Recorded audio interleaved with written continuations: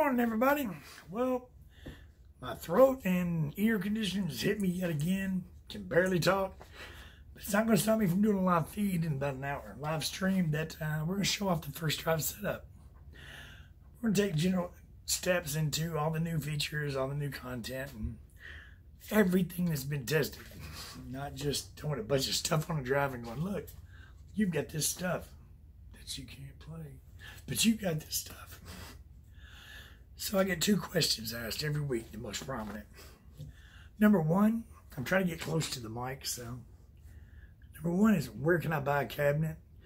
Well, I am talking with someone today who's been around a very long time, who might be able to help the 40 plus emails I have.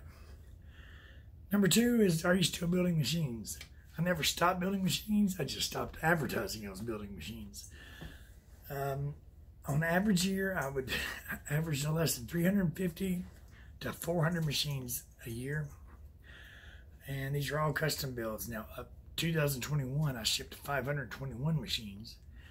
And starting this year, I decided to trail it back a little bit due to the hardware, the pricing, the availability.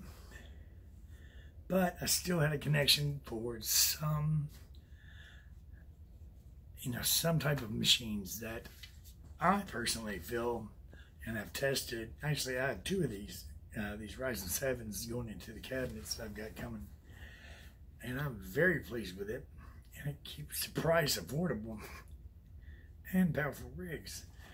Now, I don't build cheap machines. I don't build low-end machines. I don't use I use green label hardware.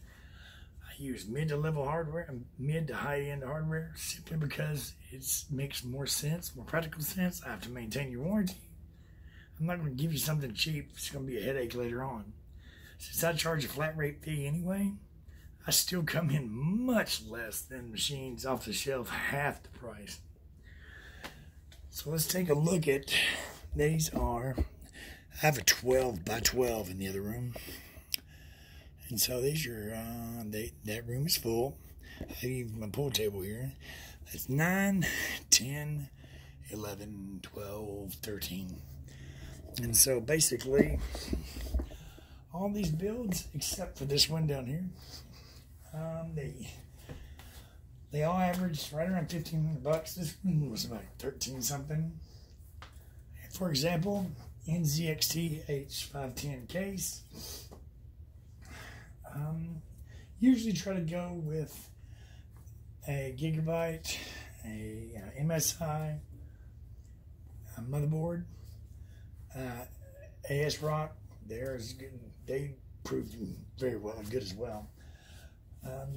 Going with these were Ryzen 7 5700Gs, 24 gigs of RAM.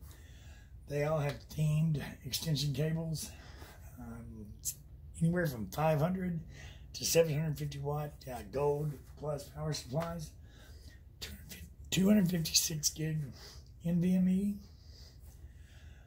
14 terabyte Seagate, and 240 millimeter closed loop water cooler. Now, why am I starting to advertise these again? Because I'm still doing pretty high-end rigs for those that who contact me. I just haven't shown any off. We're going to change that. It's because I get a call at least once or twice a week from someone who has paid $1,200, $1,300 for a legacy machine, and they're having trouble getting anything to work. Well, hell yeah, you paid $1,300 for an Intel i5 3650, which is a 4th gen i5. It was legacy whenever you opened the box.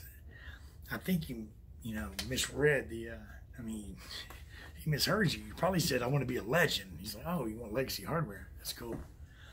These are $50 machines, and they're being passed on to work as, $1,200, $1,300. You just saw what brand new high-end builds are coming, I'm charging for.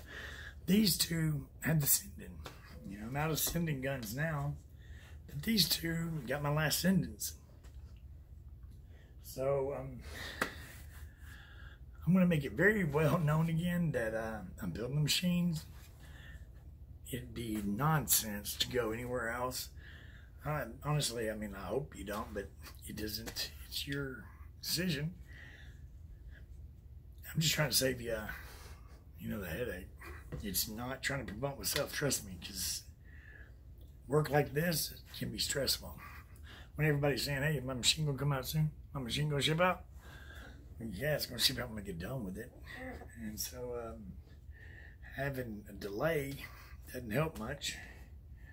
But what does help is, it's very rare that I build two machines the same. But having, 4 here makes it much easier. So I'm gonna go grab something to eat. And then we're gonna look at 8 months of updates.